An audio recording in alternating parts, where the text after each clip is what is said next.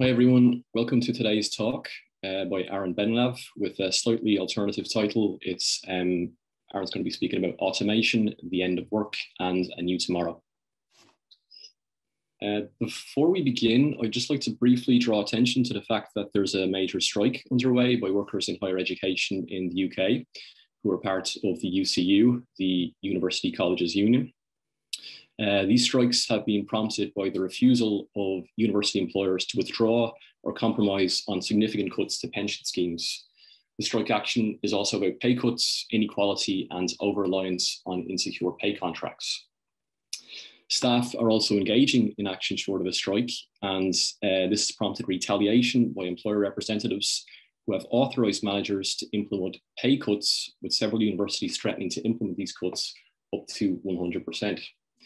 ULIP, being based in France and employed under French labour law, we are not members of the UCU, but I wanted to open with this message of support and solidarity and remind people that, if you'd like to know more about this, you can visit the UCU website, that's ucu.org.uk, and they've also got information about strike funds that you can contribute to if you want to support striking workers. Okay, back to today's talk then. I'm really pleased to introduce Aaron Benanav. And this talk is part of a series at ULIP we've been running for a while, titled Theory in Crisis. Aaron's writings were quite influential, really, on the entire framing of this series. His academic articles over the past decade, as well as his writings with the EndNotes Collective, have given some of the most compelling and insightful theorizations of contemporary capitalist crisis, producing novel insights on some of the most challenging contradictions of the contemporary world. For example, how is it that more people than ever are compelled to sell their labour to survive, while at the same time there's a decline in the demand for labour? How is it that historically high rates of proletarianisation have gone hand in hand with the rejection of more and more people from formal labour markets?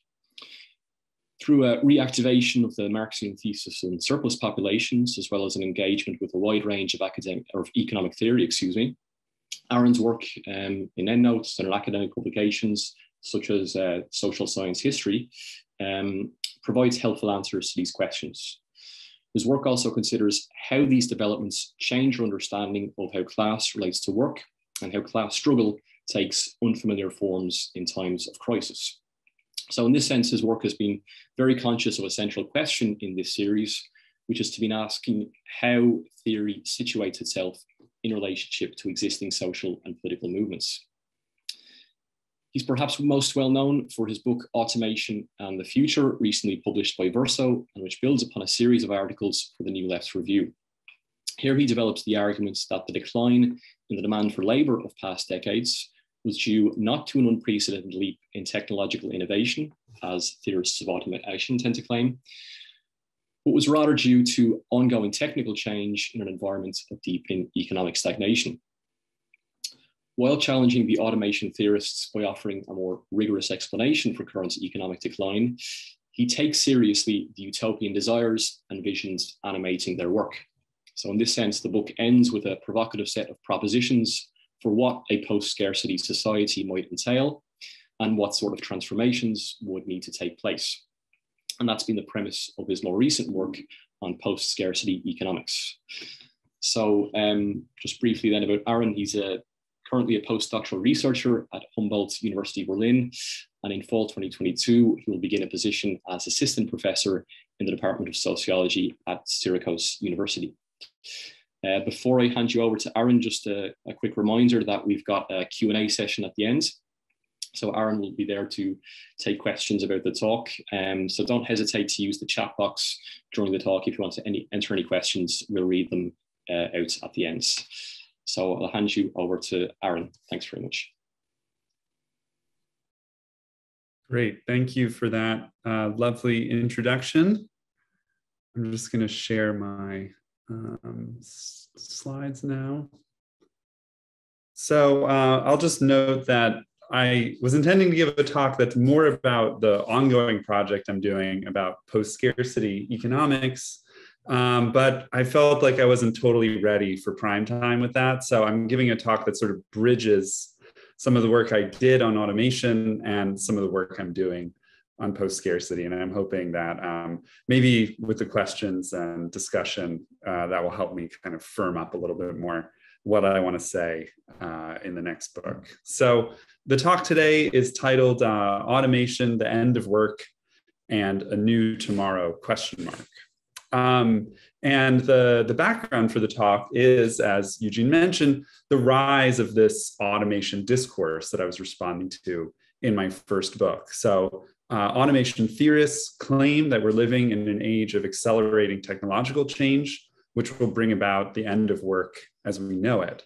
And one thing that's really interesting about this group is that they really come from across the political spectrum and from a range of different disciplines. We have, academics, economists promoting these ideas. We have, futurists and kind of people closer to Silicon Valley.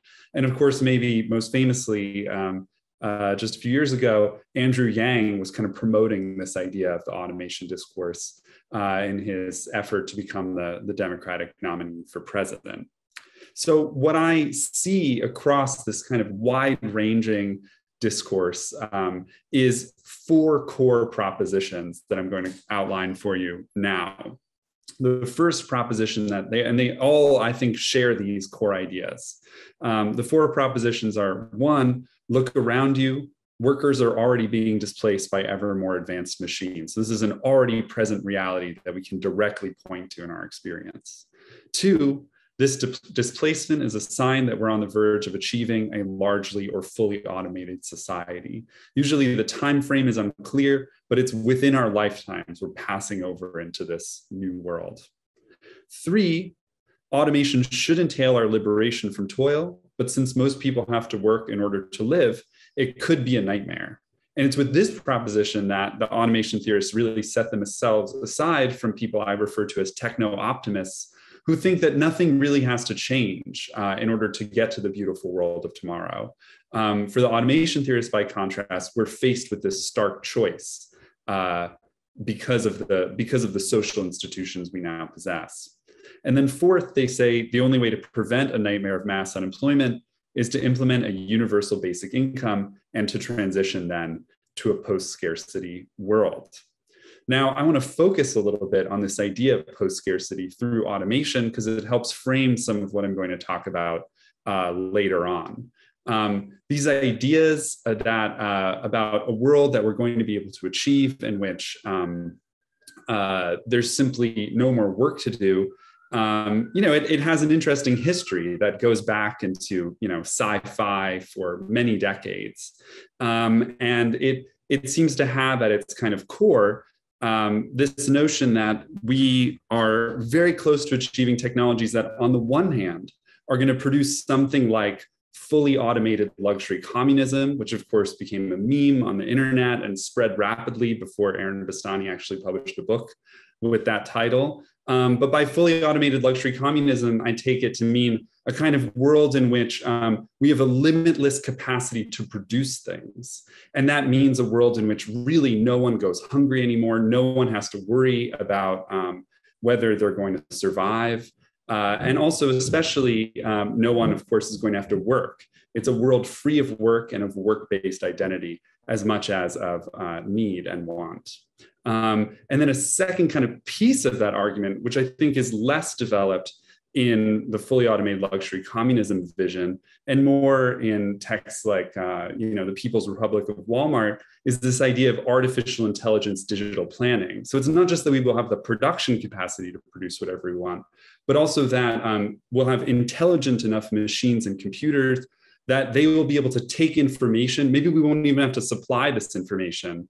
And we will be able to use it to kind of effortlessly bring into the world all of the things that we might need to survive. And, thinking about this in more detail, like when you read the science fiction about it, you really come to think of a world of new pleasures and new possibilities for human enjoyment.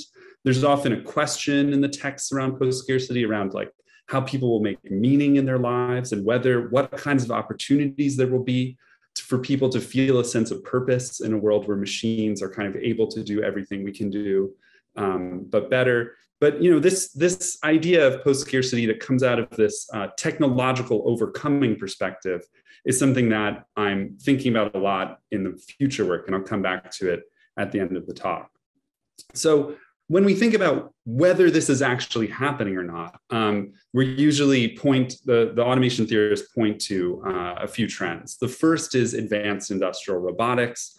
So you see depicted here the old Tesla production plant in Fremont, California, and you have just like one worker surrounded by all of these machines, these robotic arms that are automatically producing or at least assembling cars. In addition to this kind of advanced industrial robotics, we're also pointed to machine learning, neural networks, the arrival at least of forms of narrow artificial intelligence, not yet to artificial general intelligence, but we're told sometimes that it's coming soon, though its horizon is unclear.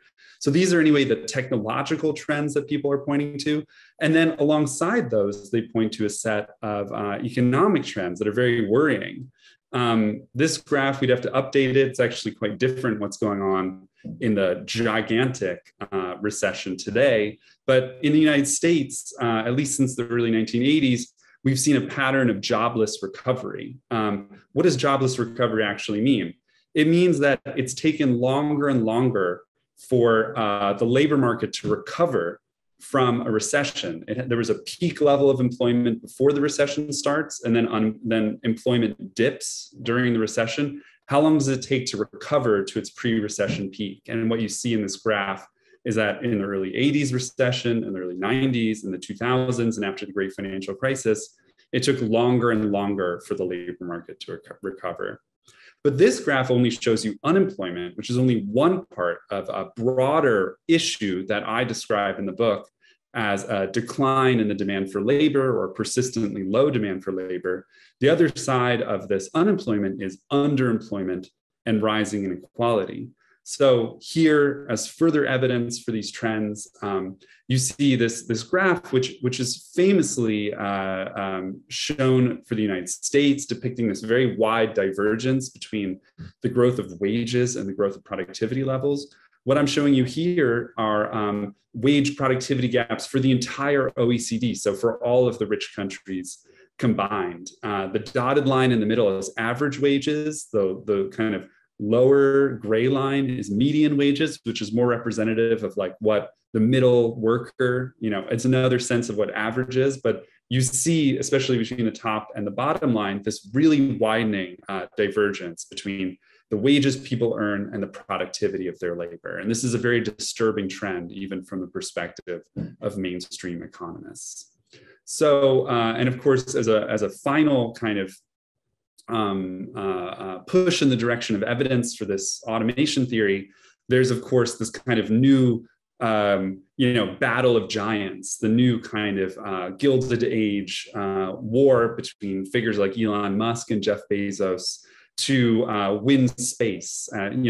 Obviously Mark Zuckerberg falling behind on this, hoping that we will all don helmets and not worry about getting to space and just imagine that we can be there in virtual reality. But these big contenders of Musk and Bezos, suggesting a kind of world in which these ultra billionaires are much more concerned about escaping the planet entirely than dealing with the huge problems here on Earth. So the question that I ask in my work is, what really is the relationship between the technological innovations like advanced robotics and artificial intelligence and these labor market trends and, of course, broader social inequality trends? How are they connected? In other words, is automation responsible for the growing difficulty that workers face in finding and holding on to jobs? So here I'm going to talk to you a little bit about some of the evidence from my book and then point a little bit towards the kind of future work that I'm doing. That's also in the last chapter of my book on post-scarcity economics. So the point that I make, and I try to make this as strongly as possible over and over again and in different ways, is that if automation theorists were right, then the labor productivity would be growing at a rapid pace. And people often misunderstand exactly what that term means, labor productivity, because you might think, okay, if we live in a world where robots are increasingly replacing humans, then it's the robots that are becoming more productive. The human beings, they're not necessarily becoming more productive. We're precisely replacing people with robots. But that's a misunderstanding of what this term labor productivity measures. Labor productivity is just a measure of output per hour worked. It's just, you take total output and you divide it by total number of hours or total number of workers. And so this measure, actually, if workers were being thrown out of production, so there were fewer and fewer workers, that would show up in this type of statistics as higher and higher labor productivity. So even though it's not the workers themselves, but the robots doing the work, you should still be able to see that. And contrary to what the automation theorists have been saying, this is a really impressive mistake. Even Paul Krugman was pointing it out during Andrew Yang's presidential nomination run. This is labor productivity for the manufacturing sector in the United States. This is just, the level of manufacturing productivity.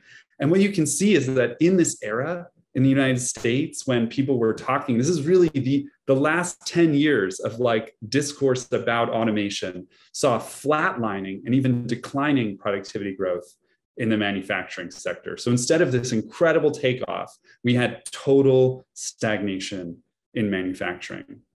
And it's not just in the manufacturing sector that this is going on, actually across the entire economy. And I've highlighted for you here 3 countries, the United States, Germany, and Japan, that are really at the forefront of industrial robotics and of robotics generally. These are really the leaders in robotics. Maybe we could add South Korea to the mix to have an even fuller picture, and a few other countries in Western Europe like Sweden. But what you see in general here for the economy as a whole, highlighted in those red boxes, is a really stark decline in rates of productivity growth across these economies. In the US, productivity is growing at half the pace it did during the post-war boom.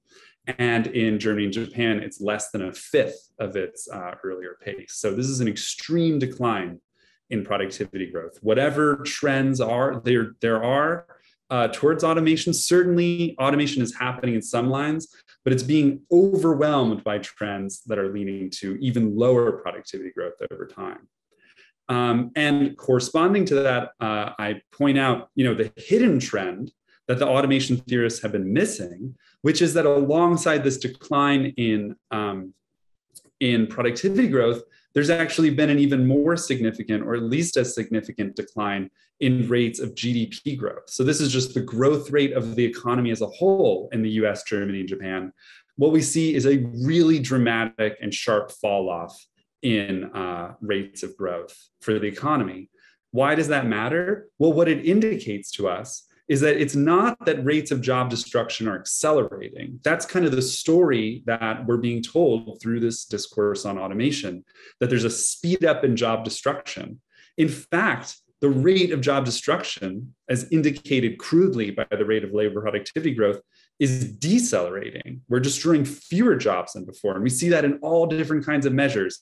People are getting stuck in jobs for a very long time. Rates of job churn, like the speed at which people are changing jobs, is actually lower. It's that people are getting stuck where they are. So job destruction is slowing down. It's rather that the pace of job creation is slowing down. That's the real problem. It's that jobs aren't being created as quickly as they were before, not that jobs are being destroyed more quickly than they were in the past.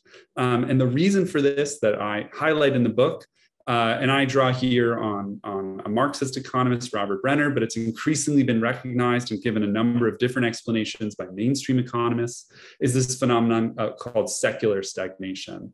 And here I'm showing this to you, again, for the Club of Rich Countries, the OECD, which still accounts for a huge portion, more than the majority of the total world economy.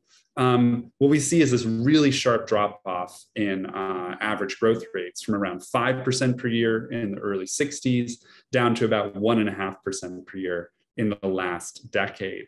And that trend line I've drawn for you there doesn't even include the really sharp Corona recession of 2020, 2021, But you can kind of see there how even the dips, even the downturns are getting deeper and deeper over time. So why is this happening? Why is there this secular stagnation-driven decline in the rate of job creation? Why is that the real explanation for the problems with labor demand rather than the pure technology story? I'm just going to give you a little indication of what I say here. There's a much fuller explanation in the book. And of course, it also has many different components. And in the book, I focus on one in particular. And I'd be happy to talk about alternative explanations and so on in the Q&A if you're interested in that. But what I focus on in the book is this global shift where over time, we have this famous trend of globalization, rising share of exports, that's the proxy for just trade in the economy from basically the 1950s, actually. This graph only goes back to the 1970s, but there's this incredible increase, the second great globalization in trade as a share of GDP from the 1950s to the 2010s, and then it kind of stabilizes at a high level. And what economists said is that this globalization was going to generate incredible gains from trade. Everyone was going to benefit from trade, and that would indicate, you would think, a growth in an acceleration of growth rates around the world with globalization. That was the narrative that we were told. But the standard statistics of what actually happened, and this comes from the World Trade Organization, so certainly no kind of pessimist about the global trends. What you see here represented in this graph are the growth rates of global agricultural and manufacturing production. Why are those the ones we focus on? Well, even as the economy has become more service-based, and I'll say something about that a little later, it's still the case that the vast supermajority, 95% or so, of global trade is in goods, not services.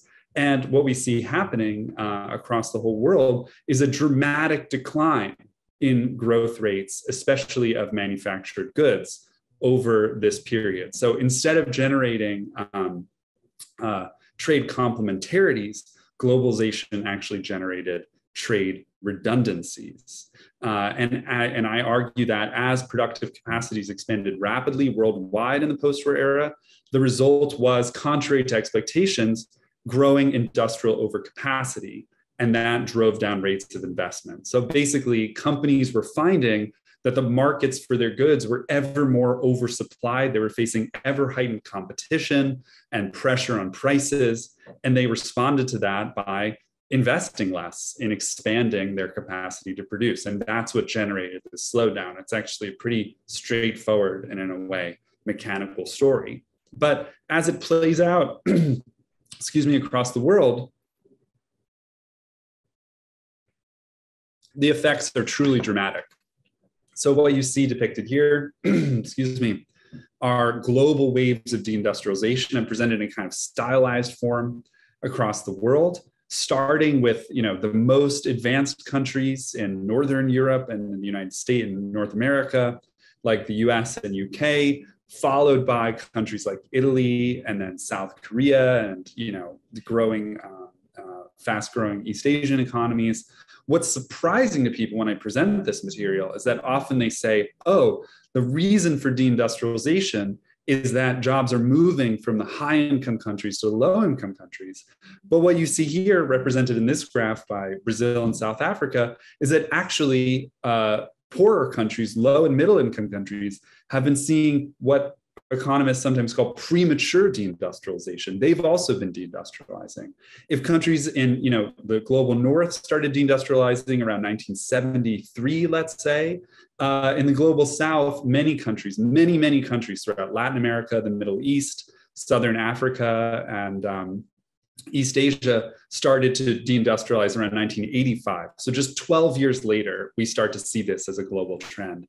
And you might think, oh, well, this is just because in the end, all of these jobs moved to China and maybe India. But here, what you see in this graph, and this is just the standard international statistics, tells a different story. Actually, China experienced its own really massive wave of deindustrialization in the mid-1990s, tens of millions of jobs were lost in China as the government switched to a program of what they called reform with losers. So they reduced support for state-owned enterprises, and there was a massive rusting of the industrial belt in Northeast China. It's only in the early 2000s that the growth of jobs in southern China and Southeast China and the Pearl River Delta starts to accelerate. And then you see China reindustrialize, but that reindustrialization period really only lasts about 10 years. And starting around 2013, China also begins to deindustrialize. And now, according to the United Nations Industrial Development Organization, the entire world has been deindustrializing for about the past decade. So this is a really important global trend because industry in general has been the main engine of growth for the world economy for centuries. And what we're seeing happen is that, this globalization trend of the past 50 years initially generated a massive boost to industrial growth across the world in the 50s and 60s and 70s, not only in the West, but really worldwide.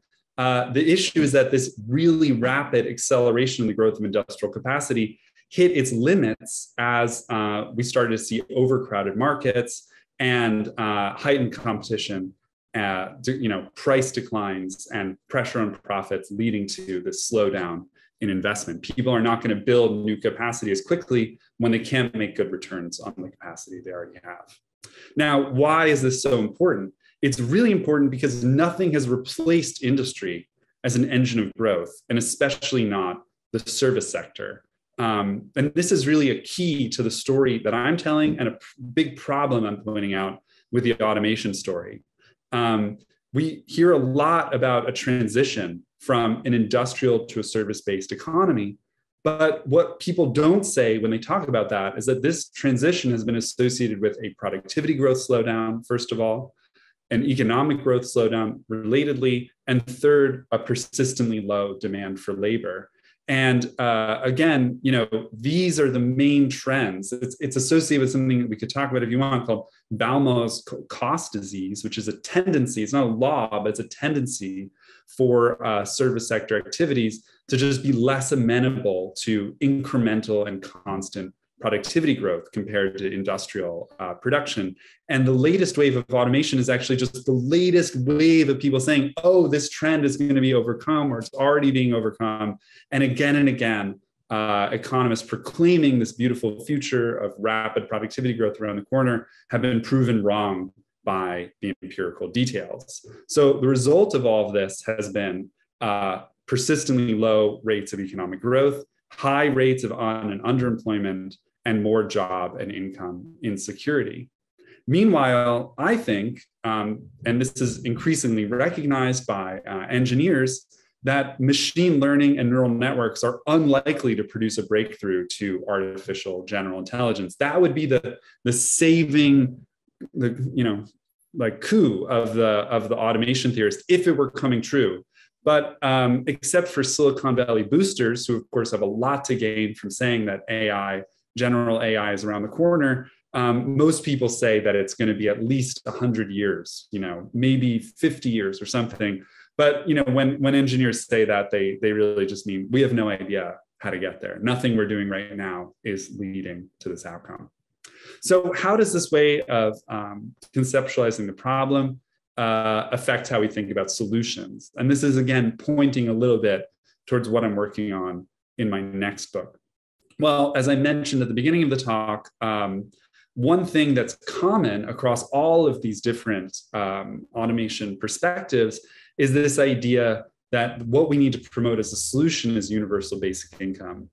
And I mentioned in the book, I think it's not very well understood, but I really want it to be better understood and thought about. This isn't a matter of guilt by association, but it's just a really important part of what's going on today that I think people are underestimating, is that basic income is being promoted very heavily also by figures on the right. And one of the most important theorists of basic income, not important because he's great, but important because he's very widely read, and his proposals have made a big splash with a lot of people who are in favor of basic income, is Charles Murray, who's famous for having written the bell curve, maybe the most infamous kind of quack, fake science, social science, racist tract in many decades. So Charles Murray of bell curve infamy has been one of the biggest supporters of basic income. And then, of course, you have supporters with much less onerous politics from, say, the center left, like Philippe Van Parijs, and from the far left, like Nick Cernicek and Alex Williams, whose book, Inventing the Future, was such a big, had a big impact on me, partially because I wanted to say a lot of it was wrong, but I really loved the book a lot and had a big influence over the talk. Anyway, so the point is that if these automation theorists were right, if they were right, then the main issue society would confront would be one of distribution. What I mean by that is that, if the automation story were true, what would be happening? We would have machines and computers producing an incredible rate of growth for the economy, or at least potentially so. Like there would be almost limitless potential to produce whatever we want to need. The only problem would be that people couldn't afford this stuff. So it would be a distributional problem. The question would be, how do we put money in people's hands so they can buy all the stuff that these machines and computers are producing? My argument, on the contrary, is that the problem we face is one of the organization of production. It's a production side problem. Actually, the economy is slowing down. It's not generating rapid growth. And we live in a society where people depend on that rapid growth in order to experience basic security. It's also what creates the revenue for the state from which the welfare programs are funded and so on. So we have a problem in the engine itself of growth, the production engine, not merely a problem of distribution. And corresponding to that, why that's really important for UBI is that what we've seen in the course of this entire period, and I've been referencing this in different ways, is the threat of disinvestment. Sometimes, Marxists used to speak about the capital strike, the idea that in the moment where change is really possible, people think about like the strike in Chile in 1972 against Allende's reforms. There's this moment where capital says, you know what, we're not investing anymore. We're just going to actively throw the economy into chaos to show our dissatisfaction, to try to prevent anti-capitalist reforms from being implemented. I take that concept and I kind of broaden it out to a more general threat of disinvestment, which doesn't have to be an event. It can also be a trend. And so what you see depicted here, this is the growth of the capital stock in the United States. It's kind of what Marx would have called the rate of capital accumulation. Or it's the stock that corresponds to that flow. It's the total amount of capital that's accreting over time.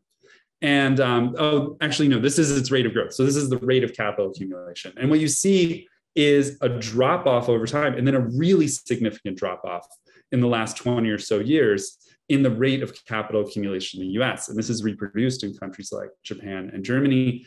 What you see here is that capitalists are basically holding their wealth in financial forms. They're not investing it in the expansion of productive capacity. And that ultimately is what causes the economy to grow. By threatening not to invest, they're able to hold society hostage and say, we think there's a bad business investment climate here. We're not going to invest unless things change. And so that has had an incredible effect in terms of reducing the space of possible political change in societies for 50 years. And of course, as is well known, in an effort to revive increasingly stagnant economies, governments have spent 50 years imposing austerity. And we saw the terrible effects of that during the Corona crisis in societies, especially like France, that had just kind of like, massively disinvested from the public health infrastructure for many, many years before the crisis hit. Governments have too engaged in removing labor protections. So they're just encouraging workers to take whatever jobs are available by removing their protections, especially protections around youth workers, to kind of force them to take jobs, whatever is available, even if they're low paying, even if they don't offer permanent contracts and so on. And contrary to the way people usually talk about neoliberalism, states have also accumulated massive debts. People often say that the 50s and 60s, they're really wrong about the 50s anyway, but they sometimes say the 60s are the era of high Keynesianism. And in certain ways, that's true, but it's important to know that in general, in the 60s, governments were paying down their debts. They were not taking on debt to try to support the economy. Whereas from the 1970s onward, governments have taken on more and more debt to try to stimulate private investment. And it's generated less and less growth over time. So the question that we face as a society, when we think not just about questions like basic income, which from the perspective of the society we live in is just another welfare program. And as a result, it faces, in a slow growing economy, it faces just as much pressure as other welfare programs for austerity and cuts. And it's going to be very interesting to see what happens in the next few years as the kind of initial wave of enthusiasm for big public spending projects perhaps declines. But in general, what this kind of points us toward is the need not only to think about how are we going to give people the kind of means of acquiring what they need to live by giving them, say, money, but it's this bigger question of how we render this threat of disinvestment inoperative. How do we kind of stop, the wealthiest individuals, corporate, managers and financial institutions? How do we stop them from having this stranglehold over the economy? We have to dramatically change not just how people gain access to what they need to live, but the dynamics of our society. What determines the flows of investment, which in the end determine what kinds of resources we have available for meeting which needs. And I can talk about that in more detail, but I think this investment question is a lot more important than, non-Keynesians, for example, Marxists have been able to think about thus far. So in the book, after saying all of these kind of negative things about the automation discourse, I kind of return to its utopian kernel. And I say, actually, there's something here that we want to preserve and actually fight for, which is the vision that I kind of dwelled on a little bit at the start of my talk of what comes after capitalism and what this better world is that we could be aiming at. The part of the tradition that the part of the automation story that I really like is this idea that we could get to a world where people no longer have to worry about their survival, a world where people are freed from worry about making a living, and they're able to kind of face their life in this open way, not in terms of like, how am I going to survive, but rather, how am I going to use the time that I have available to me to kind of do either what I want, to live a life of pleasure, or to do something meaningful, and to kind of, pleasure also has meaning, but like to think about what kind of meaning they can bring to their life. And here I draw extensively on a tradition. I made it up in a way. I call it the post-scarcity tradition. And for me, it's a range of thinkers going back 500 years, all the way back to Thomas More, who thought it was possible to achieve a lot of what the automation theorists are talking about, but without automation. And of course, that means they're not imagining a world without work, but they're imagining a world with a substantial reduction in work. And I'll just give you, two quotes that I like from this tradition. The first one goes all the way back to Thomas More, who, when speaking of utopia, by the way, utopia, there's a lot of problems with the society he describes. Obviously, it's got slaves even. When Marx in Capital talks about the kind of wage labor having this golden chain around them, that's from Thomas More's Utopia. That's how the slaves are adorned in Utopia. So I'm not saying we should be utopians, but it was a first breakout text when More was experiencing the enclosures and thinking about nascent capitalism and imagining how to get beyond it. I think he had a major influence over the traditions that followed. So More said about utopia, no one is a pauper or beggar there, and though no one has anything, all are rich. For what greater wealth can there be than to be completely spared any anxiety and to live with a joyful and tranquil frame of mind with no worries about making a living. And that idea that, what post-scarcity is really about is this tranquil frame of mind, the freedom to think about one's life. There's a lot of studies in contemporary psychology that really draw on this idea about scarcity rather than the economic one and develop it. Just one other quote to kind of pique your interest to think about this is from a figure who is an incredible thinker, actually. Later became a Marxist, but spent a lot of time as a kind of non-Marxist person on the left.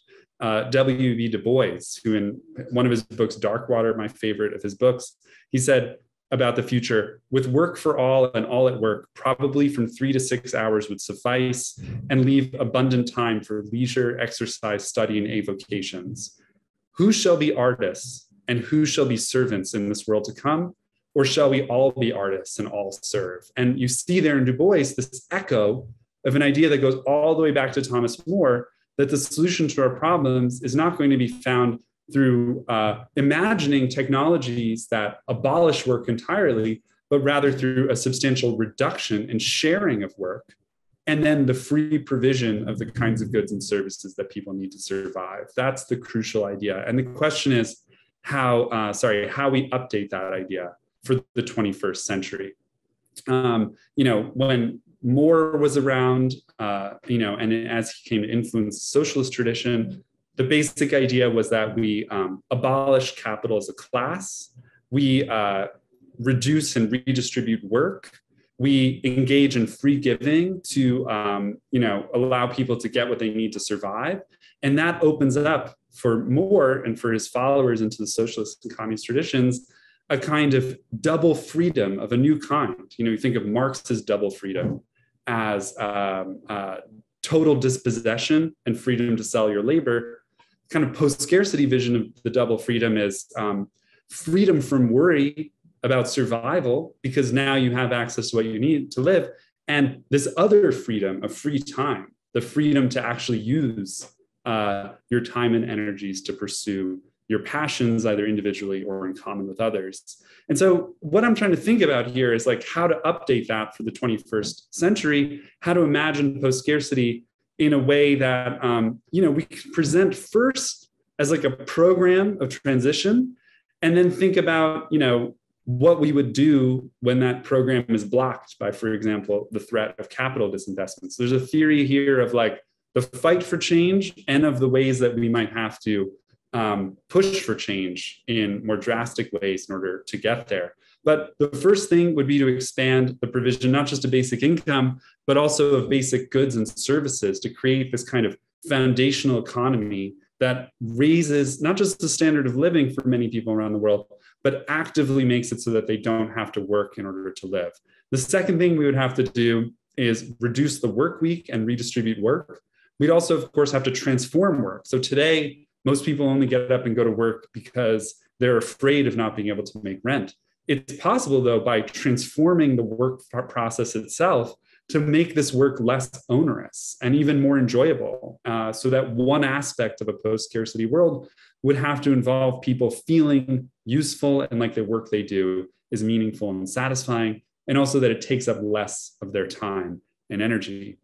The third thing we'd have to do, which is it's impossible to get 1 and 2 without the third one, is to socialize the investment process. And here I'm thinking of eventually a kind of completely definancialized process of investment. I'd be happy to talk about that in more detail, but I'm imagining here a kind of social and democratic version of us deciding in common how we want to use the resources we've set aside to change our world. What are the different uses that we want to put these resources toward? How do we figure out, how much to devote towards building, dental clinics, food canteens, and so on, and how much do we devote towards whatever it is that people in a post-scarcity society will want to find amusement and pursue their passions and so on. And the fourth thing we would have to do, of course, is democratize the institutions of society. And here I propose it that way because I'm thinking about how we don't want actually just to democratize society as a whole and imagine that everything we need can be handled by a kind of endless plebiscite where everyone is involved in a kind of super and fluid direct democracy. I do think that digital tools we have make it possible for people to make decisions and coordinate themselves in incredible new ways. And I think that's really the underemphasized dimension of technological change today. It's not that it allows machines to make decisions for us. It actually makes it possible for us to make decisions with one another in ways that are more efficient and transparent than before. But the point I want to make here is that the type of democratization we need is one that democratizes all of the various institutions of society. So, places of work, investment process in different sectors, education, and whatever other kinds of institutions society has, all have to be democratized sort of uniquely as a way to democratize society as a whole. So I have so much more to say about that, but I've now gone on for 40 minutes. So I'm going to stop there and take questions, and hopefully there's enough material there that people have some comments or questions that they'd like to raise. So thank you so much. Thanks so much, Aaron, for that really compelling talk. And it definitely launched a lot of material for questions. So I see there's 1 or 2 questions already come in, and I'll encourage people to use the chat box for any questions that you might have for Aaron. I'll be happy to read them to him. So maybe I might start the discussion by launching a couple of questions first, if that's okay. The first question I wanted to ask is a kind of a technical point about your explanation of the causality behind recent economic stagnation. So in your account, you lean a little bit on or develop the kind of the Brenner arguments of overcapacity. And I just wanted to ask how you understand the relationship between overcapacity and overaccumulation.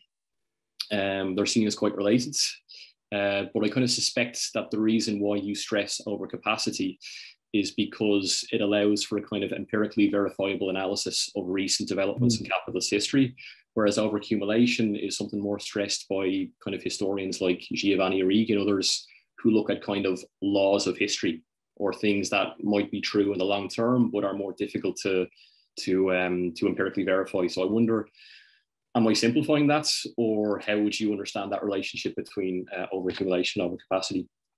A second question is more about how you understand the transformation of work.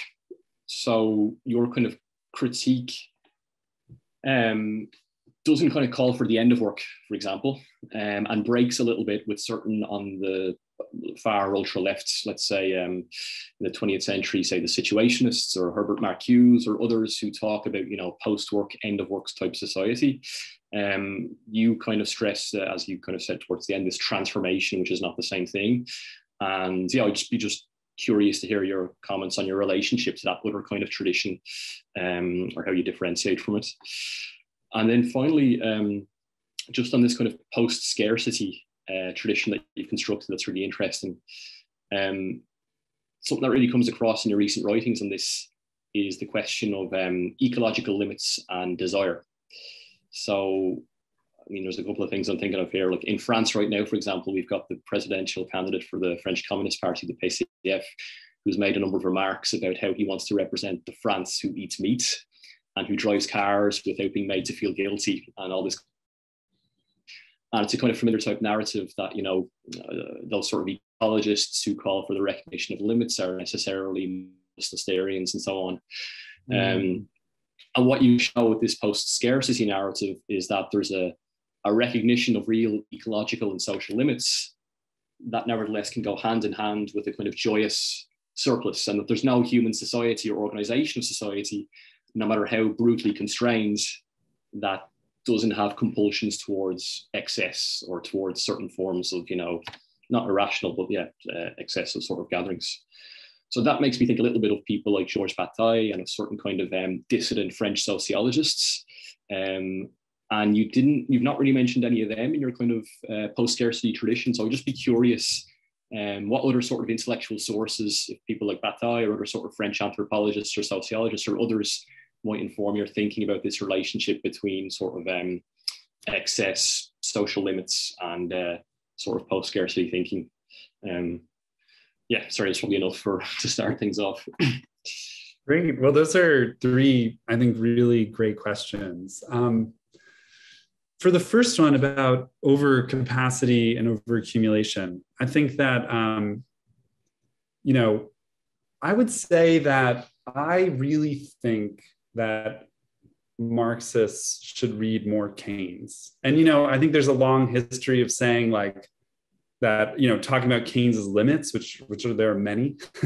And, I think he's a very limited thinker, especially politically. And Jeff Mann wrote a really great book about that. In the long run, we're all dead. But I think that, for me, reading Keynes really helps me distinguish between basically the real and the financial economy. And I think that there's a kind of way that, especially today, theorists of finance, you kind of see people wanting to speak as if like the financial economy is just completely lifted off from and differentiated itself from any reference to the real economy. And that's just absurd, honestly. Like there's just no empirical evidence for that. And I don't know, we could talk about that in more detail, but it's precisely these things like slowing growth, rising turbulence, and even economic and financial crises that those accounts are unable to capture. But I think that basically the reason why I mention all that is because overcapacity and overaccumulation are really the same thing. They're just from different perspectives. So overcapacity is really stressing the side of it that's about the experience of firms on the ground recognizing that markets are overcrowded and hence it's irrational for them to invest more in expanding production. There's just no way that with a long-term view, they're actually going to make good on major new investments in plant and productivity in most of the world, and as a result, they're investing more incrementally, not in like big changes. So that's what's happening on the ground. And the effect of that is that they are not reinvesting the profits they're earning. So you either have companies like Apple that is just sitting on a giant war chest. They have their retained earnings, like the amount of cash that the company has is just incredible. That's in a way overaccumulation from the firm side. But then the other thing that's happening is just massive share buybacks. So firms are just taking their earnings and they're just using them to buy their own shares. And as a way to pass the money back to the shareholders, part of the shareholder revolution. But it's really them saying, look, we don't know what to do with this money. So you just take it and you can do with it whatever you want. And so we have this kind of financialized side of the problem, the overaccumulation side. The thing is that you have to see it as a symptom of what's going on in the real economy. And I guess I should say, in contrast to what I started saying, I think Keynes is actually sometimes pretty bad. Keynesians are pretty bad at thinking about those real economy trends. But I think that, understanding that overcapacity, underinvestment, overaccumulation, these are all different, secular stack, slow growth, those are all different sides of the same unfolding process. We're just looking at it from different angles. I think that, that's anyway what I would try to get at in my work, I guess. On the relationship to post-work, that's been a very, you hit on a key transition in my own thinking, because I was so in this post-work kind of camp that I think sometimes even more is like an anti-work position, right? That says that, we should have as our goal to just drive down to an absolute minimum the amount of work that we have to do, or maybe saying that the economy is already doing that. And, I think that there's still a lot to be said for that. Like, I think that the things that the the things that the post-work tradition really gets right are the way that it kind of doubts something that a lot of Marxists have said, which is sort of this communitarian impulse that people should find their sense of worth, their happiness through their contribution to the collective well-being through work. They should find their meaning and identity through work. And the post-work tradition really pushed back against that, I think crucially, to remind people of this kind of alternative tradition on the left, which is about work reduction, about life beyond work, and about enjoyment. I think there's 2 points for me. One is that I just don't see evidence that work is going away. And so I just think that overstressing the idea that we should be fighting for a world without work as such is just, it's very disappointing kind of position. It's just not realizable in our lifetime. And so it's important to recognize that we can actually make work a lot better, and that people do, when work is satisfying, people actually do, like when work is constructed in a certain way, it can be better. And I think part of the issue here is that a lot of post-work people sort of, insofar as they're interested in work becoming better, they adopt the work becomes play model. So it's an idea about getting beyond work through everything becoming enjoyable. And I think that that's wrong on 2 counts. I think one is that actually people don't only want to have fun all the time. They also want to like do things that are meaningful with their lives. And everybody, including the post-work people, know that they are willing to do pretty drudgerous and repetitive tasks when they feel like those things are contributing towards the accumulation of their own knowledge, of whatever it is they want to contribute. Drudgery is not a problem always in itself. I mean, it'd be great if we could get rid of it more and more, but it's not that work has to become play. It's that, there's all of these social, scientific, and psychological studies that show that the conditions people need to feel good about their work is not that it becomes play, but rather that they have a lot of autonomy in how they carry out the work, that they're really using skills that they've developed, and that they feel the work has a real, true purpose, that it benefits humanity, society, whatever.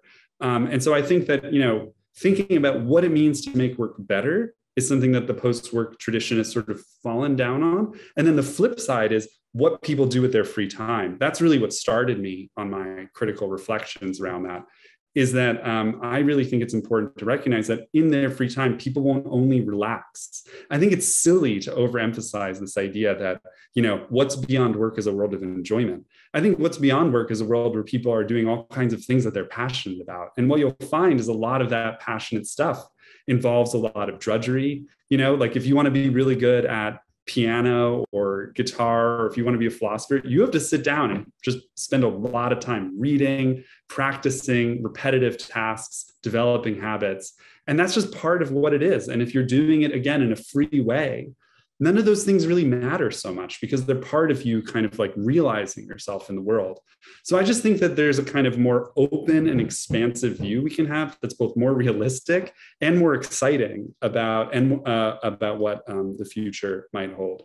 Just briefly on the third question, really great they mentioned Bataille, because I wrote an essay recently for The Nation about anthropologists on work and a post-work future.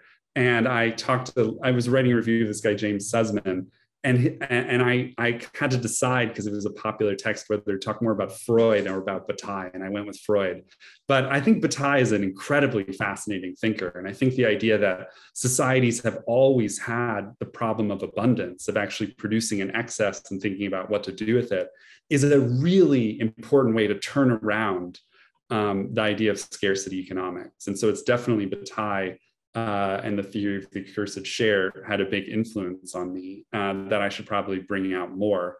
I do think that, obviously we need to work within ecological limits. I think part of the issue here, I think there's problems with the degrowth perspective as well, but which is that, we should produce as much as we can within those limits, of ecology. And that doesn't necessarily mean that everything has to decline. But, or in the West, I know they have a more complicated view about what happens in the global South. But I just would say that I think that part of the issue here is really about what happiness is and what motivates people. And I think that Marxists, productivists like in the PCF have just always overemphasized this productivist line that what people need is, more and more goods and services, more and more access to stuff. And it's totally important that people have what they need to live. But there's just so much social scientific evidence that what people need is not just to meet their material needs, but also their spiritual needs. And to be a good materialist means to be able to think about those spiritual needs more, which are things that really conflict with the kind of Stalinist perspective, because they're things like personal autonomy, control over your life, and yeah, anyway, one could go on about that, but why don't we take some questions from the floor? Yeah, thanks, Aaron. There's a lot of really interesting questions coming in. So is it okay if I bundle together like two or three? Yeah, definitely. So I'll just go from the top, maybe from an anonymous attendee who asks, hi, Aaron, would you be able to clarify how austerity programs constitute efforts to revitalize stagnant economies? My limited understanding is that such programs are implemented under the spurious motive of balancing the books and can also be considered an assault on the power of labouring classes. However, did such efforts not inhibit private investment by reducing aggregate demand? Then a second question from Mazi Zegavets asks, what are the implications of deindustrialization for the environment? And Ryan Montgomery asks, would you be able to talk more about the idea of socializing investment, please? It would be really fascinating to hear more about how we might achieve that, particularly with digital tools. Maybe that's enough for the moment. Great. Yeah, I mean, I think that the first question really points out the criticisms that were made of austerity, which are, I think, really important. You should just, note that from the perspective of these governments, austerity was a way to restore the conditions of growth. They thought that, there had been these big misalignments of, incentives and misallocations of capital, and that in their view, austerity was going to pave the way towards better growth in the future. And it should be said that if you go to Germany, a country where I now mostly live, although I'm in the US in the moment, in Germany, they would tell you, look, that succeeded. Like, we did austerity. We did hard sphere. We pushed all these people to take jobs. We really held down real wage growth. And as a result, Germany was able to restore its competitive position in global markets. Of course, that ended up coming at the expense of all of these other countries in Europe, and contributed a lot to not just the global financial crisis, but like what happened in the 2010s around Europe. But from the perspective of the economists in Germany, they would say austerity is a way to get to back to growth.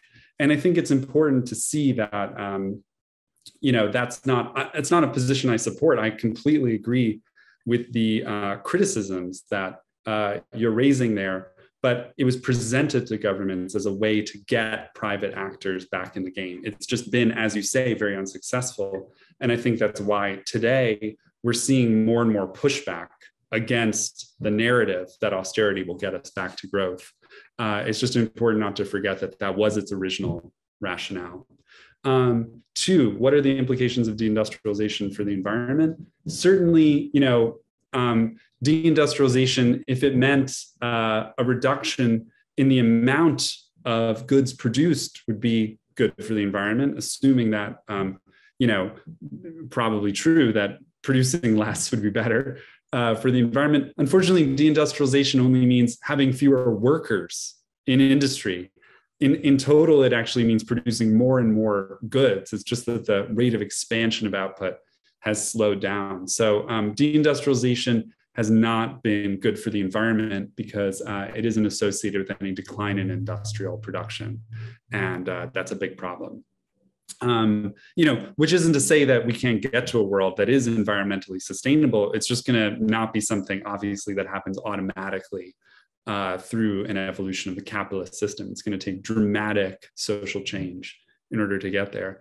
And maybe, that links to the third point about socializing investment, because I think one of the big things that we obviously have to do is to dramatically change and redirect investment today to get us off of fossil fuels. And I'm obviously very concerned that trying to do that through private investment is just not going to be successful. And I think that points the door towards something like socializing investment, having more public investment or public-led investment. But what I'm talking about is something radically more than what the Keynesians are promoting. I'm talking about something that would both socialize and democratize investment. So not just a technocratic program, but a more social one. And I guess that what I would say about that, and it's a little bit of a difficult technical point, but what's important in the work I'm doing now is to see that one of the frameworks we have for thinking about human motivation, for thinking about happiness, and for thinking about economics is this framework that centers on the idea of optimization, that we need to optimize everything. And one of the things I point out is that optimization programs and algorithms, however you approach it, they have to take ultimately a single variable as their variable they're optimizing on. And of course, in a capitalist economy, it's efficiency. So we live in a world that's trying to use our resources, including labor, as efficiently as possible. And of course, what everyone knows is that generates massive social costs because there are all of these other things that we care about. We care about something I've been talking about here, how satisfied workers are at work. We care about environmental sustainability. We care about, yeah, I don't know, a whole range of other things, justice, reparations for, past colonial and imperial rule and stuff. So when you take all those different criteria, they're not going to optimize at the same point. Like efficiency versus sustainability obviously would lead us in very different directions. And part of what socializing investment means is it involves recognizing that society has multiple goals. And that when we think about how to use our resources, there's no mathematical or technical way to simply generate those outcomes, as it were, without human decision-making involvement. So part of what socializing investment means is it means actually democratizing decisions about how we do our investment. And I don't think that would be for society as a whole. I think it would involve basically allocating a certain portion of our resources to be set aside and then distributing them to groups. I call them, in my current thinking, though it's not a very beautiful term, investment boards that are basically almost like mini parliaments, like democratic bodies with people elected to them from the workers in that sector, from the users of the output of that sector, and from different kinds of social civic associations and community groups that are kind of deciding together where to go, how to distribute the investment funds they have among the different workplaces in the field. So it's a distributed, partially decentralized perspective. I'd have to say a lot more about it, but I have an article online called How to Make a Pencil, and there's another article coming out soon about socialist investment that has a little bit more detail about that. And yeah, I'd be happy to send those along if you email me.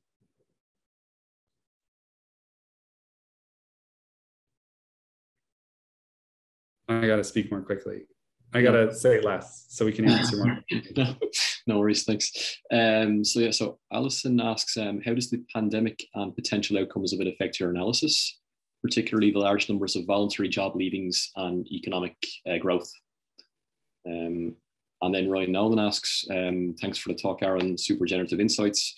I have a question, it might be a bit auxiliary but to what you're discussing here in your book, but thinking about post-scarcity and the various quotes around pursuing the passions, etc.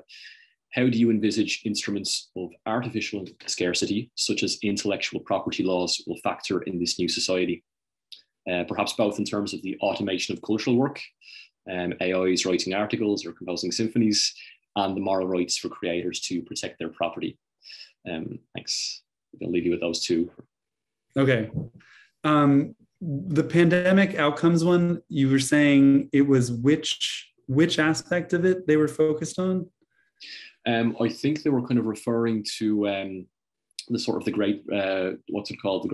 Voluntary job leaving. Oh, okay. Got it. Great, important point. Yeah, I mean, I've been as fascinated as anyone else with the so-called Great Resignation. There are doubts about how much it's happening and where and to what extent, but for me, I've really enjoyed reading like just people posting on that anti-work forum on Reddit and just seeing the kind of, average people just kind of dealing, both experiencing their power to not deal with their bosses and wondering about what it means in a kind of open way. I think that's a really important sign. I think we should take it as an indication of this kind of rare moment in which people really do have power in the labor market. And we should remember that like in the 50s and 60s, this brief time we're experiencing now for like a year or so, that was the norm for the economy for decades in many countries in the global north. And, it's a very different world to imagine if that were the norm. What we're seeing in the context of today is that people are rejecting the worst abuses that they've been put under. And I think one thing I want to say about that is like, often you hear these stories about like how wages have been stagnant for years, but wages being stagnant, that's just a symptom of a whole range of injustices that workers have been experiencing at work, like to an incredible extent. I liked Elizabeth Anderson's essay on private government, sort of thinking about the political consequences of that. I guess the thing is, and here I hate to be a downer, but I don't think it's going to last. I think that, as a number of analysts have pointed out, it's really to do with the pandemic stimulus creating temporary reserves for people who've tended in the past not to have any reserves. And it's also about really wild supply shocks having to do with the pandemic. And so as things work themselves out, I think more and more we're going to return to the status quo ante, which is persistently low demand for labor. Whether that will actually happen, we'll see. But my bets are on a return to trend after a few years of kind of chaos. And that will make the period we're experiencing now a lot like, at least in the United States, the period 1995 to 2000, which is now, over 20 years ago. That was the last time that workers in the United States had a temporary period of labor market tightness. And just like today, they took advantage of it. But also just like today, I think it won't last super long. And that's why we need bigger changes in society. I am very amused, I'll just say that after much talk about how the robots were taking over during the pandemic, the evidence is coming in of the last 2 years that just definitely didn't happen. So all the people who said that finally, yes, this thing that maybe it hadn't been happening, now it's going to happen, they were proven wrong. As far as post-scarcity and intellectual property laws, I mean, that question immediately makes me think of the NFT Web3 quote unquote revolution that we're being bombarded with from all angles in the past few weeks. I think my idea is about a world that's kind of the opposite of the world that Web3 is promoting, because it's really about a world where people, where there's no longer ways that people earn incomes through ownership of assets. And there's a lot of reasons to imagine that a world where that didn't happen would be a better world, and that it would kind of drive innovation and social change in a broader sense. I think that here I'm thinking a lot about John Dewey.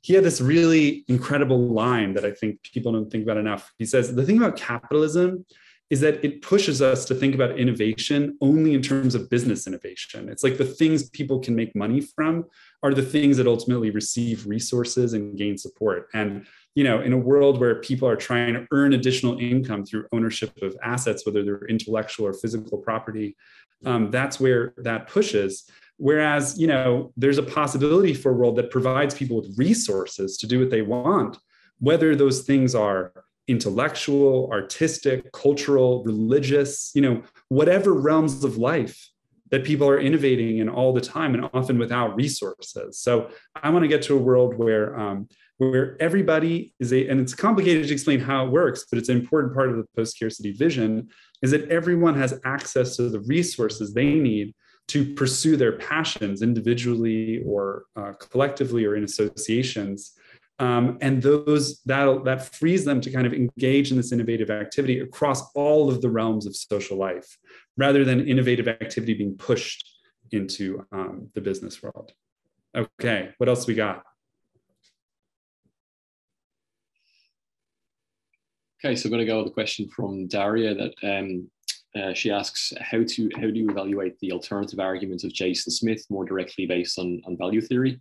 So I think Daria is referring to the book from Jason E. Smith published by Reaction on service work and automation.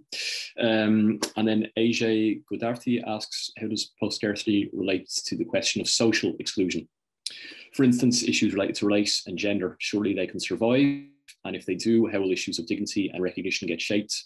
Moral psychology seems to be autonomous of material changes. Nikos Karfakis says, thank you. What is your take on the philosophical anthropology arguments that work is a defining characteristic of humans? That work is or isn't? It is. Kind of. Yeah. Okay. So on Jason Smith's book, I mean, look, it's really interesting. And I think the effort kind of makes sense of these trends from within a kind of, Marxist value theoretic perspective is super fascinating. And I think that in general, Marxism as a perspective has been hugely influential on me, obviously. And I think it's a very interesting way to look at the world. I think we'd have to try to tease out what empirically, how the accounts differ, and then like what the world would look like that would agree with that theoretical perspective. So as someone who's trained more as a historian and an empirical social scientist, I guess I'm more interested in not just how we can interpret the world, but like how that interpretation actually changes what we think about the world. So yeah, I would have to think more about what specifically that interpretation gives us in terms of an insight into the present moment. I will say, that in general, I'm very skeptical of the distinctions between productive and unproductive labor that come from the Marxist tradition of, any efforts to like read, though this isn't what Jason's doing, like the labor theory of value back into what Marx was writing, and generally of like organic competition of capital type arguments, which I think are just really empirically inaccurate about the causes and trends of capitalist crisis. But that's a talk for another time.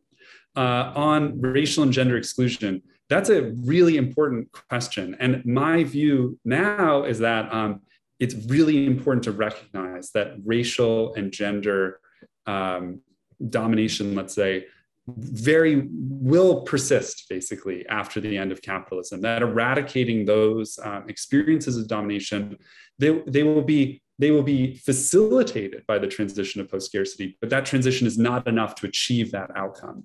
And for me, I think of that partially, I guess what I want to say is I think the tradition I come out of, this kind of socialist, communist, anarchist, this kind of tradition of thought has far too much depended on this idea that what comes after capitalism is the reign of social harmony and the end of conflict and the end of structured conflict. I just think that view that sort of sees the end of capitalism as the end of politics, I now think that is incredibly misguided. And I think it really affects how we think about these issues, which we will have to tackle, specifically, not just in the fight to end capitalism, but also after it's over. And I'll just say that I've been thinking a lot about reparations as a general framework for thinking about these issues. And I think reparations is generally taken in contemporary society the wrong way, because it's usually thought of as a monetary term, and it's about giving people money. So it has almost like the same thought world as basic income. It says like the response to past injustice is a monetary equivalent.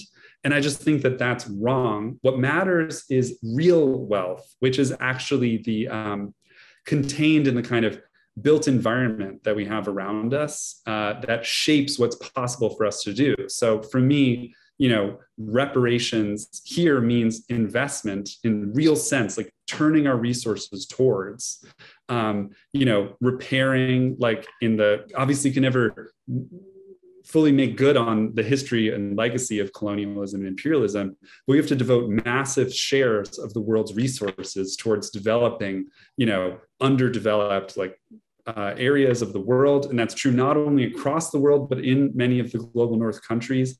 There's huge areas that have just not seen the development of resources that people need for their lives. That has to be repaired. And fighting those things means fighting racial domination in the post-scarcity context. It also means massive investments in, childcare and all kinds of other changes that would need to be made to be reparative with regard to gender domination. And I would even extend the concept to forms of work that haven't seen research and development to make them less drudgerous. So for example, I think we need reparations for cleaning, reparations for, for all kinds of dangerous work that has been disregarded by research and development in the course of the 20th century. So that's sort of my framework for thinking about that. One, yes, conflict persists. Other forms of domination will need specific struggles to take place to overcome them. And that reparations is, for me, the kind of generic framework in which I'm starting to think about that. Is work a defining aspect of what it means to be human? I think that what it is to be human is an open question. And that the thing that's awesome about human beings is that, like Rousseau said, to quote a French thinker, human being is historical and social, and it changes over time. So whether work was, in the past, what it meant to be a human being doesn't necessarily tell us what our future is. I think that work will continue to be a big part of what people want and need, and that, you don't need a philosophical anthropology that's like permanent and fixed to recognize that at least people today actually want to feel useful. And that feeling useful is a really important part of being happy, feeling like you have skills and capacities that that you can give as a gift to like people you love or to your community or to society. I think those are very meaningful parts of human life. Any post-scarcity society where people are able to actually express their needs would show that that is a need that people currently have. Whether it continues to be far into the future is an open question. Okay. I'm going to skip down a little bit further in the threads to two comments from an anonymous attendee and then from Yusuf Nishat Botero. So an anonymous attendee asks, thanks for the talk. Two questions. What's your current thinking about how those 4 post-scarcity measures should be pursued? And 2, what's your thoughts on how to deal with the threat of disinvestment? And then Yusuf comments, in your recent work, you've drawn on Otto Neurath's and John O'Neill's writings on associational socialism for questions about the democratization of institutions. How do you see this in relation to socialist Republican political theories of popular participation and collective freedom? And how do you see the fit of the latter with your vision of post-scarcity? Could you just, the first one, I forgot to write it down. Could you just summarize it for me again? Yeah, no problem. So it's just above Yusuf's comment. It was just 2 questions about what's your current thinking about how the 4 post-scarcity measures should be pursued? Second, thoughts on how to deal with the threat of disinvestment. Right. Okay, so I'll answer that one first. These are all, everyone's asking really great questions, and that's wonderful.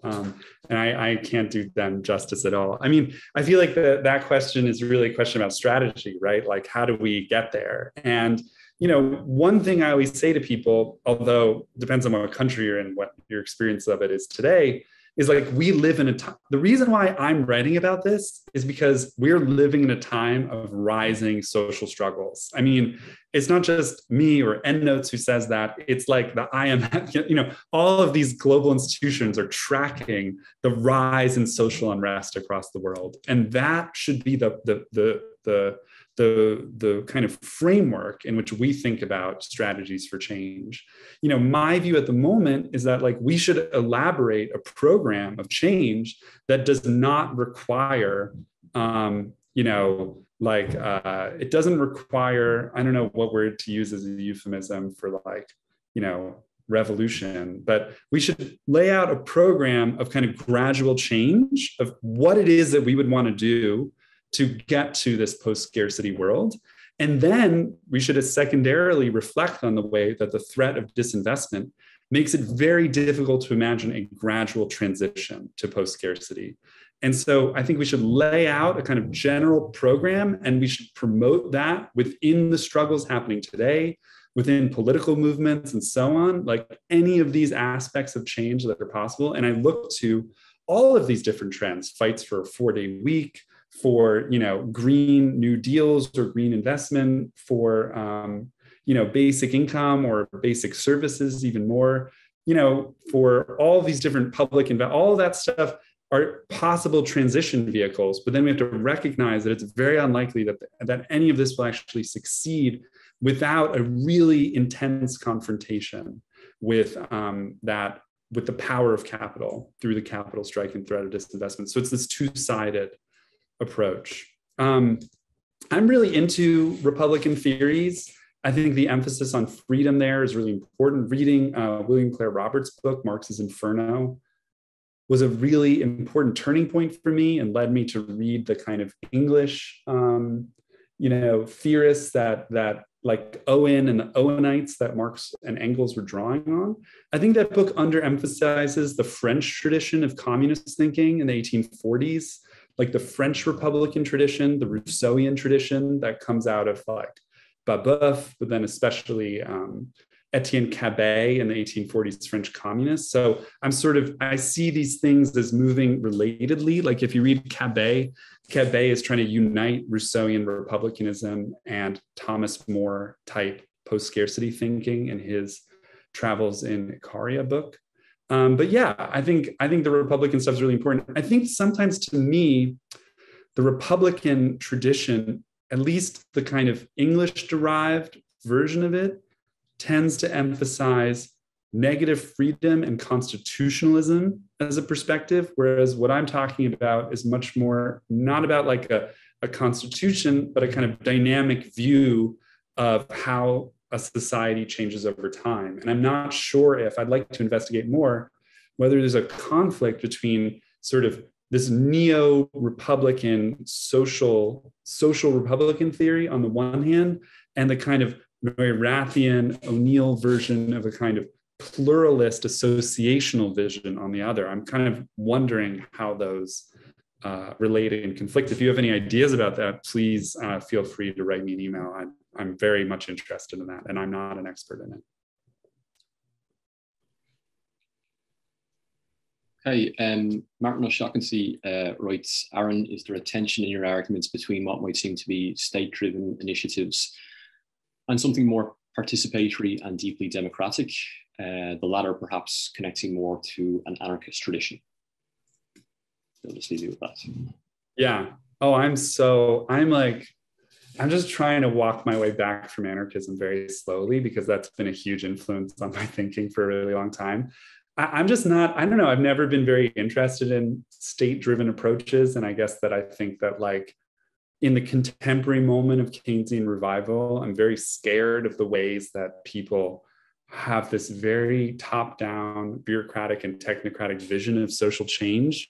And I'm sort of surprised and horrified by the way that the people promoting that vision have not really thought about the democratic deficits of the earlier period of Keynesianism. Like they just seem to not really have that much interest or impulse to think through like what went wrong in the earlier era and why technocracy doesn't end up delivering what it proposes. So I'm not, I would say, there's a tension between recognizing that part of what's happening today is political, not just anti-political, not just in the streets, and thinking about what that means for visions of transformation, and the goal, which is a deeply democratic vision in which, it's not a state-centric vision. And anyway, I think there's a lot of really interesting thought about what comes after elite politics, representation, both representational democracy, elite democracy, and bureaucratic society.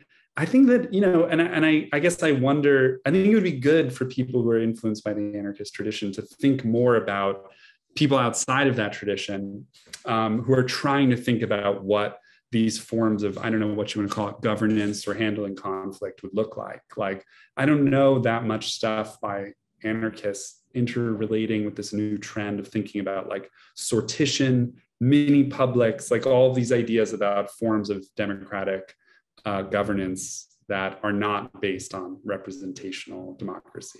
But anyway, I'm also very interested in the participatory stuff, and the new book I'm writing is just really a lot about that. So sorry, I can't say more about it right now. Thanks. We're almost out of questions, so maybe to conclude, I might ask one final question, if that's okay.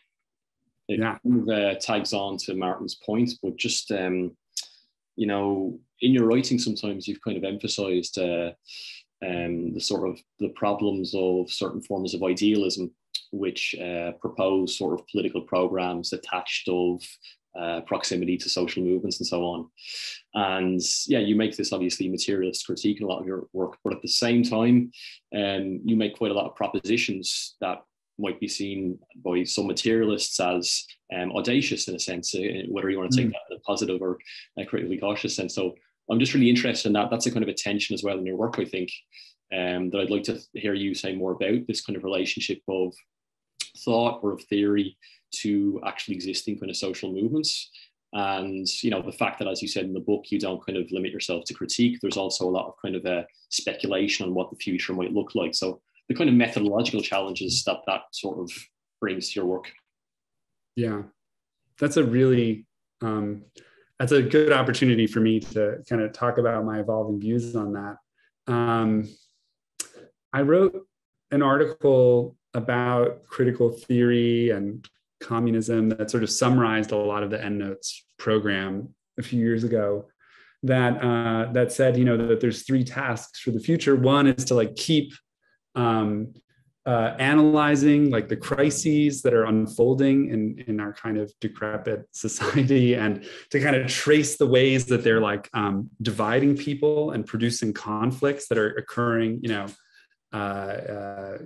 in all these different ways in society. The second one was to like analyze the struggles that people are engaging in, the ways that those struggles always project kind of positive moment of overcoming, of division, the ideal moment of struggles, to analyze those struggles, to analyze the ways that they're productive of new ideas and visions, and without becoming the cheerleaders of those struggles. That's the second one. And the third one was to begin to promote, a vision of the future, like overcoming of capitalism, what that actually looks like in a positive way. And that's the third one, is what I've really turned to in my recent work. I think that, critique is important. Critique is very important. Like, we live in a bad society, and understanding why, and as it were, thinking about critique, in my view, is best when it's thought of as a justification or the reason giving of struggle, to think of critique in relationship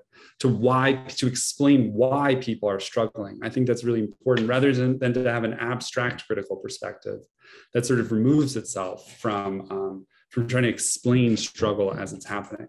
But I think that like we now live in a time, I'm placing my bets that we live in a world of growing social unrest, and that will continue into the future. And that what that means is that it's time to really push beyond critique, which I think was a defensive move of an era in which struggles seemed to not be taking off. It was a kind of hibernating mode for the traditions that I think of myself as a part of, that we're a part of, and that, now is the time to begin to think in a positive mode.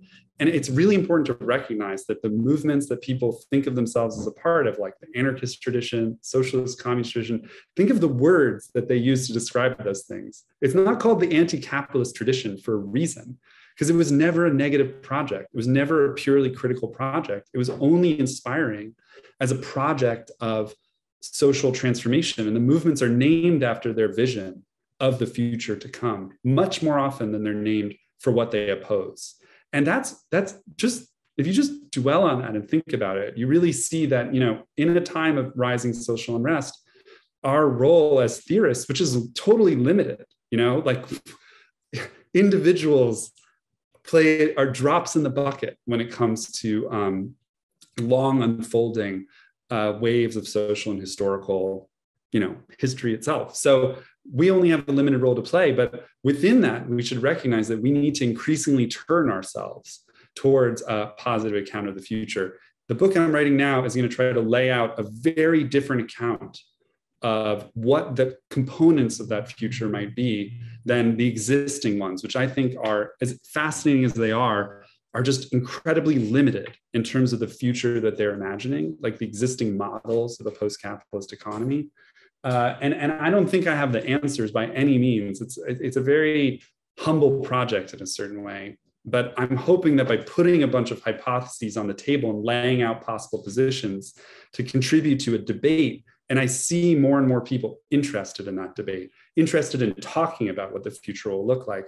Not like, no one's Robert Owen. No one's going to show up like, I have a blueprint for how we lay out the future. That's insane. No one should do that. We're not building blueprints of the future, but we're trying to develop and inspire this conversation that hopefully is part of a conversation that, necessarily is happening as much in struggles as in society as a whole about what comes next. And the bigger the struggles are, the more inspiring those visions of the future, I think, will be able to be. So it's a very tactical position, even though it seems very idealistic. It's very tactical and located in our moment. At least I hope. That's my claim. That seems like a fitting note to end on. So thanks so much, Aaron, and thanks very much to everyone for all your comments and questions. Just before we wrap up, just to draw your attention to the fact that the next event in this series will take place on the 18th of March. It's a talk by Brenna Banzer that will explore the conceptual and historical analogies between warfare and private property law. So you'll find details about that published on our website early next week. We've also got a number of on-site events taking place at ULIP in the near future, so please have a look at those as well on the events section of our website. I guess that's all for today. So thanks again so much, Aaron, and to everyone for tuning in. Thank you so much. Great conversation. So thanks for all the questions too.